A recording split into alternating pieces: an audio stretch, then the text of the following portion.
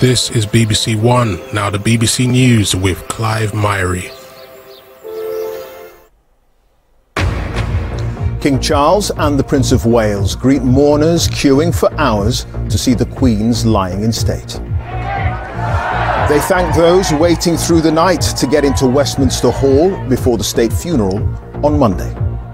Well, you look well dressed for it. Good trainers. Oh, yes.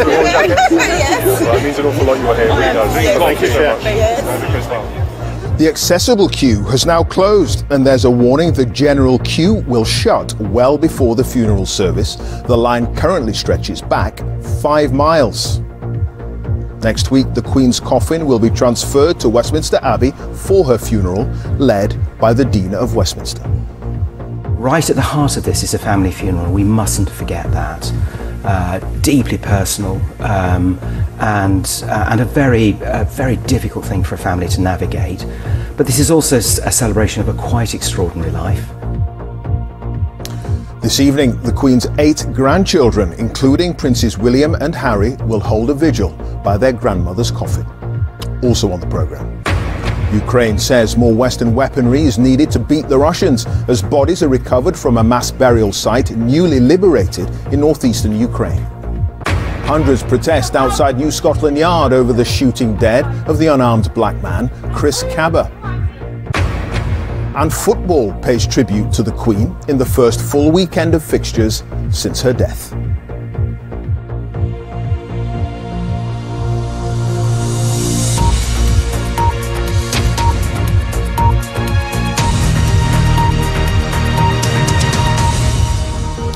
Good afternoon. The King and the Prince of Wales have been meeting members of the public queuing in London to see the Queen's lying in state. They thank those waiting through the night to get into Westminster Hall before the state funeral on Monday. Others hoping to pay their respects have been warned the general queue could be closed again today if there are too many people. The waiting time is currently around 11 hours, with long lines stretching 5 miles along the River Thames to Southwark Park. This evening in Westminster Hall, the Queen's 8 grandchildren, including Princes William and Harry, will hold a vigil by the coffin. With more on the day's events, here's our royal correspondent, Nicholas Witchell. Neither of them is a newcomer to this, yet for both of them, Charles and William, there's a special intensity just at the moment. When you get in there, it is very emotional. Partly because of the emotions which are so in evidence, but also because of their new roles. Here is the man who is now king, and the man who is now next in line to the throne. Both Charles and William have a natural warmth, appreciated today by people who'd queued through a cold night to reach the lying in state.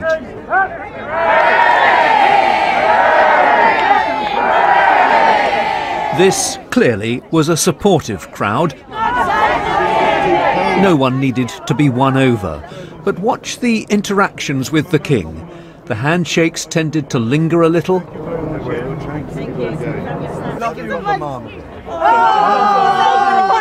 And arms were patted.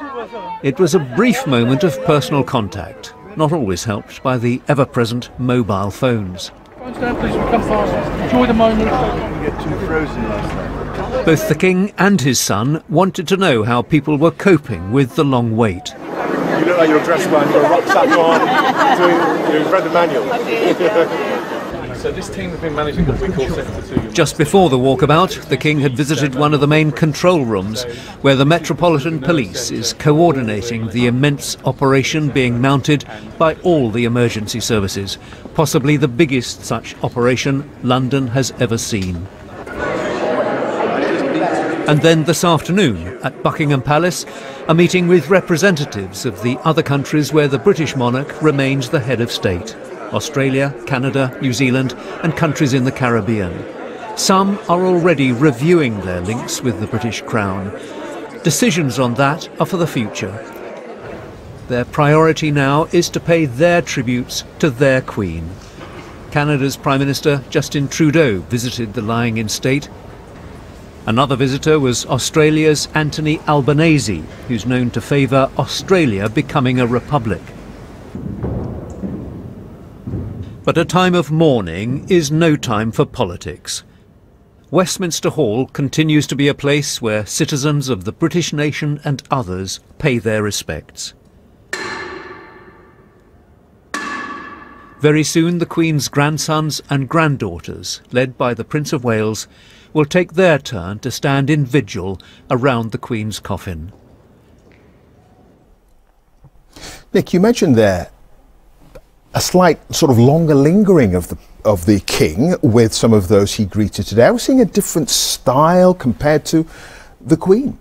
One thing they all hate, Clive, is those mobile phones being thrust in their face. Yes, each monarch brings something of their own personality to the role. The Queen had her personal style. It was a product of her personality and of the generation of which she was a part, and it was hugely successful, respected around the world. Now Charles is a rather more, shall we say, demonstrative and outgoing personality. It's always been his style, but it is now, if you like, the style of the man who literally and metaphorically wears the crown. And I think we should not confuse style with substance. Charles does have a different style, but the substance, the performance of the role of the monarchy will remain the same. Charles has made it very clear in several of his speeches that he will follow the example set by his mother. So some change in style, but not in terms of the fundamentals. Sure. OK. Nick, many thanks. Nick Witchell there.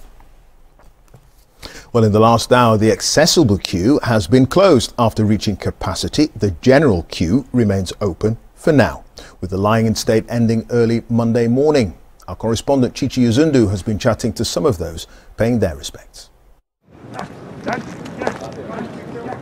The pomp and the ceremony, and a personal royal thank you for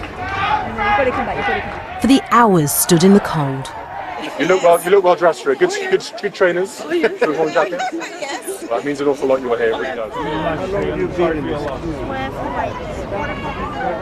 You could tell the pain he was suffering, and he just basically said, "Bless you, thank you." Overnight, one after the other, thousands continued to queue. Has anyone else got a blanket? Yep, thanks very much. A cold night, a long walk, and free blankets. Creative measures being used to relieve the boredom. We've been queuing for 13 hours. How's it been? Very dull.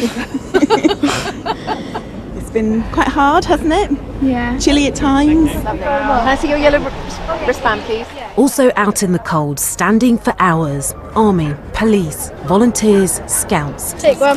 Take one. Thank you. Something which touched Naval Scout Oliver. How proud are you of your colleagues that have volunteered? Very, very proud. Very, very, very, very, very, very proud. It's, you know, it's just, they're just amazing. They kind of bring all the spirits for people, because obviously it's a long night. You know, 12 o'clock I started last night, so yeah, it's a very good night. It's been tiring, but it's been fine. There's been good banter, and queue's been moving. Tired. My feet are absolutely tired. After all the waiting, the moment to pay their respects.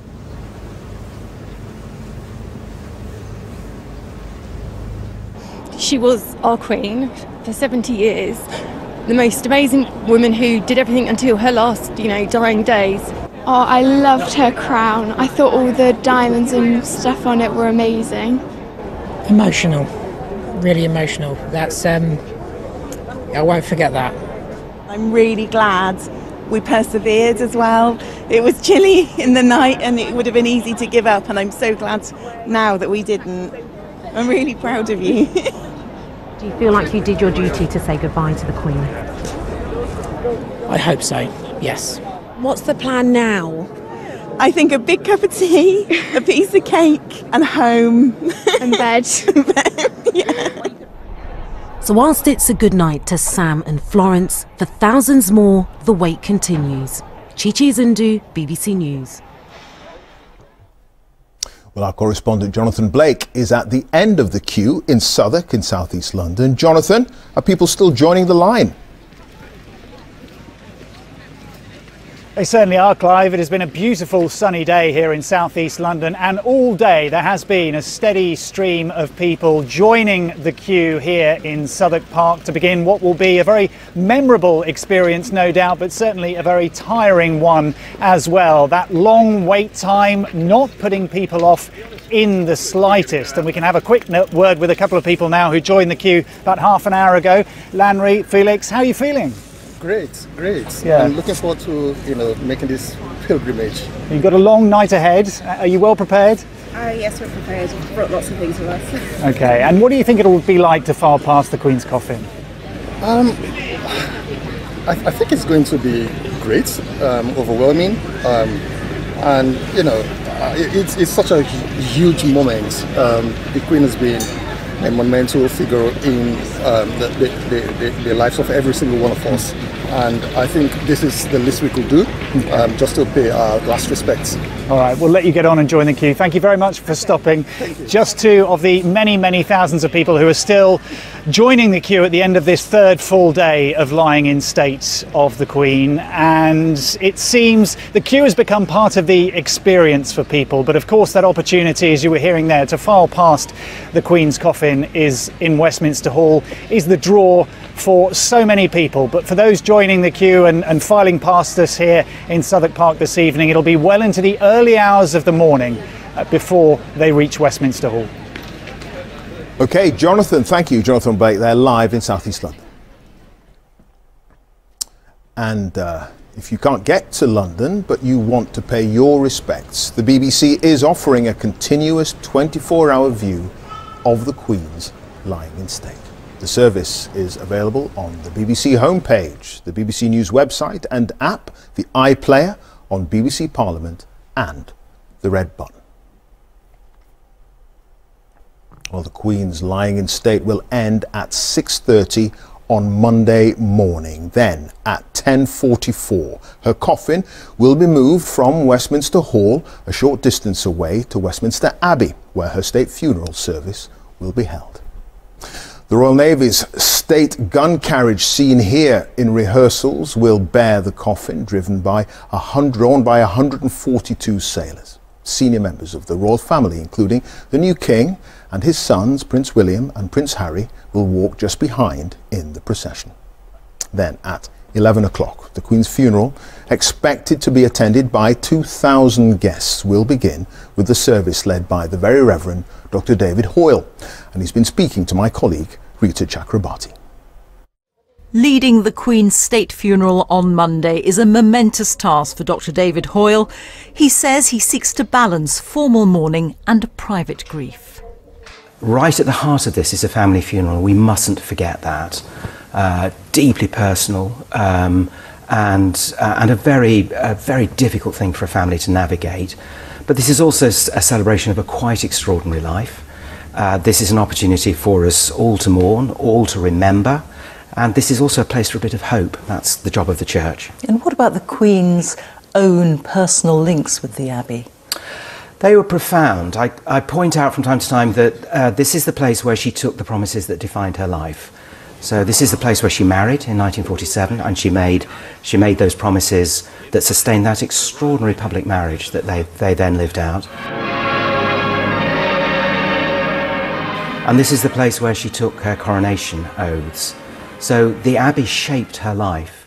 I met her on a number of occasions. Occasionally, she talked about the Abbey with great affection, and she talked about what had happened here. And what about your own personal feelings about leading the funeral ceremony? Are you nervous? If I sit still for too long and start thinking about the significance of the moment and the eyes that are on you, then yes, honestly, of course I am. There's a huge sense of privilege. I mean, what an extraordinary place to be at a moment like this. There's a bit of a sense of responsibility. I also have around me a quite wonderful group of people.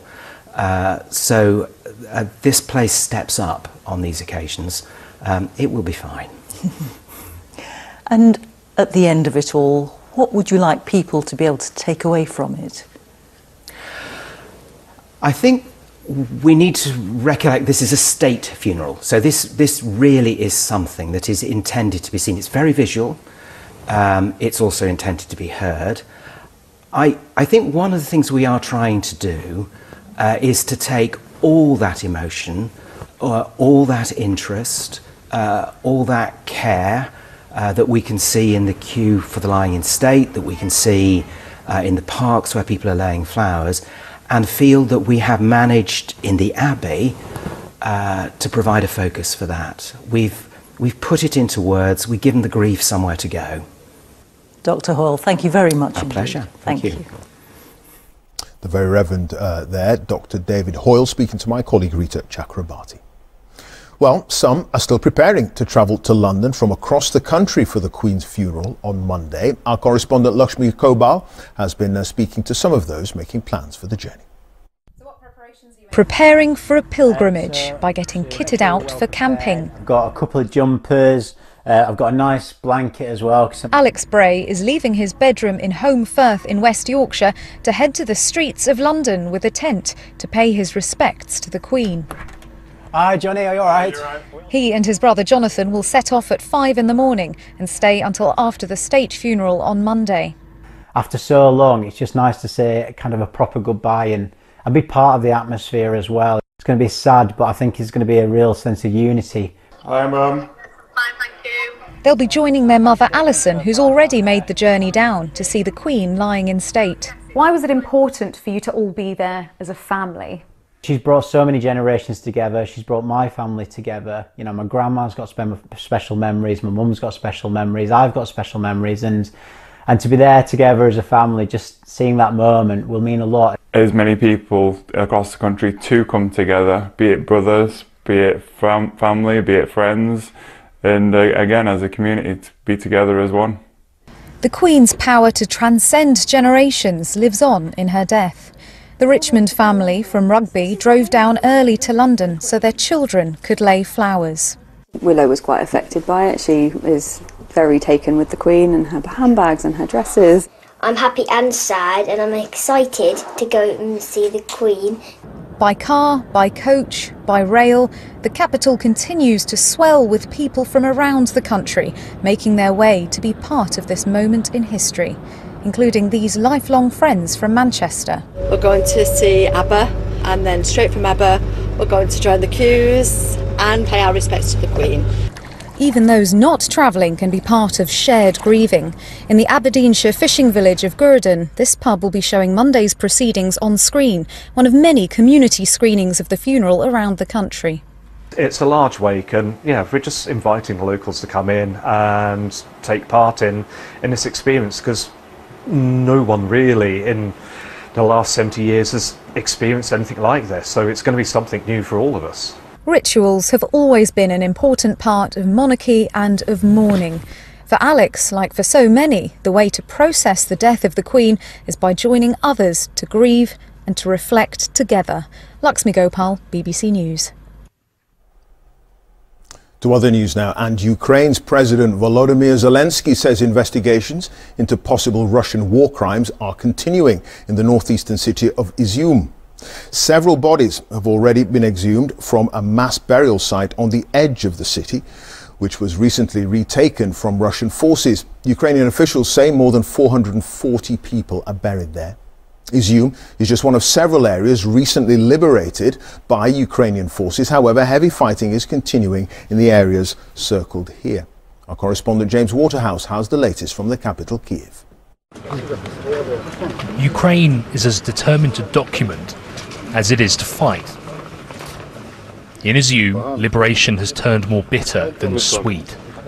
Hundreds of bodies, now a dossier of evidence over claims of Russian war crimes. All uncovered after a series of Ukrainian counter-offensives in the northeast. In newly released footage, what Russia wants to say is that their plans have not changed. As they look to hit back, the US had this warning if chemical or nuclear weapons were being considered. Don't. It will change the face of war, unlike anything since World War II.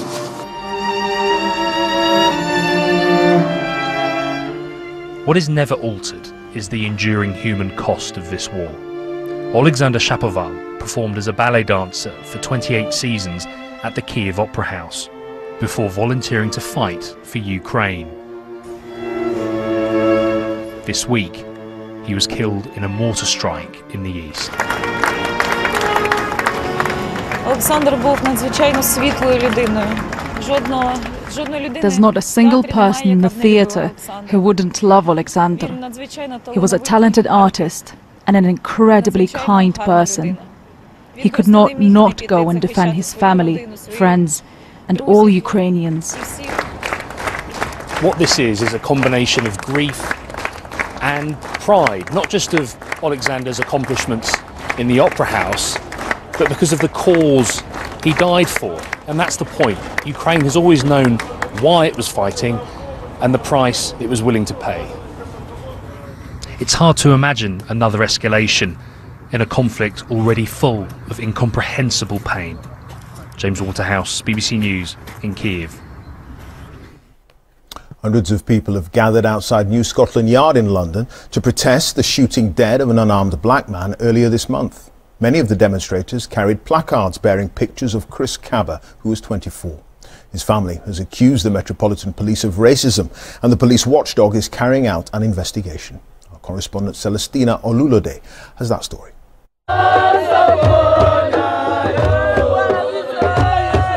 Tender love and support for a family that continue to grieve. A shared trauma for which they are demanding answers. Did the officers know that it was Chris in the car, or were they simply following a suspect vehicle? The suspended officer must be interviewed under caution, without delay, and keep family informed of this. There should be a charging decision within weeks and not months. Chris Cabba was fatally shot by a Metropolitan Police officer on the 5th of September. He was unarmed. Police say the car he was driving was linked to a previous firearms incident. The vehicle was not registered to Mr. Cabba. His family say he was borrowing the car from a friend. The officer that fired the fatal shot has been suspended.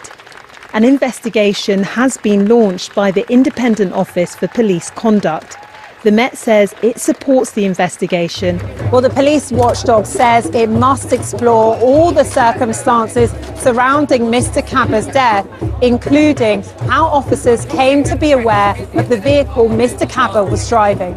The investigation is expected to take 6 to 9 months, a timeframe people here say is much too long. Celestina Olulode, BBC News.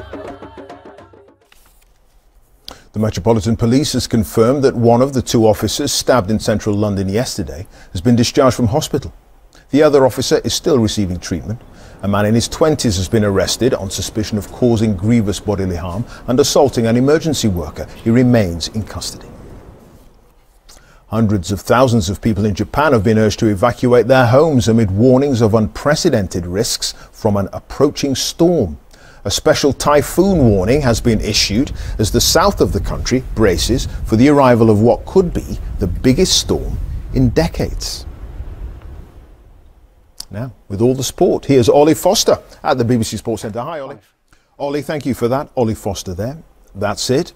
These now are the latest pictures from Westminster Hall, and later tonight the Queen's grandchildren will be holding their own vigil in that hall. That will be here on BBC One. But first, time for the news where you are. Bye for now.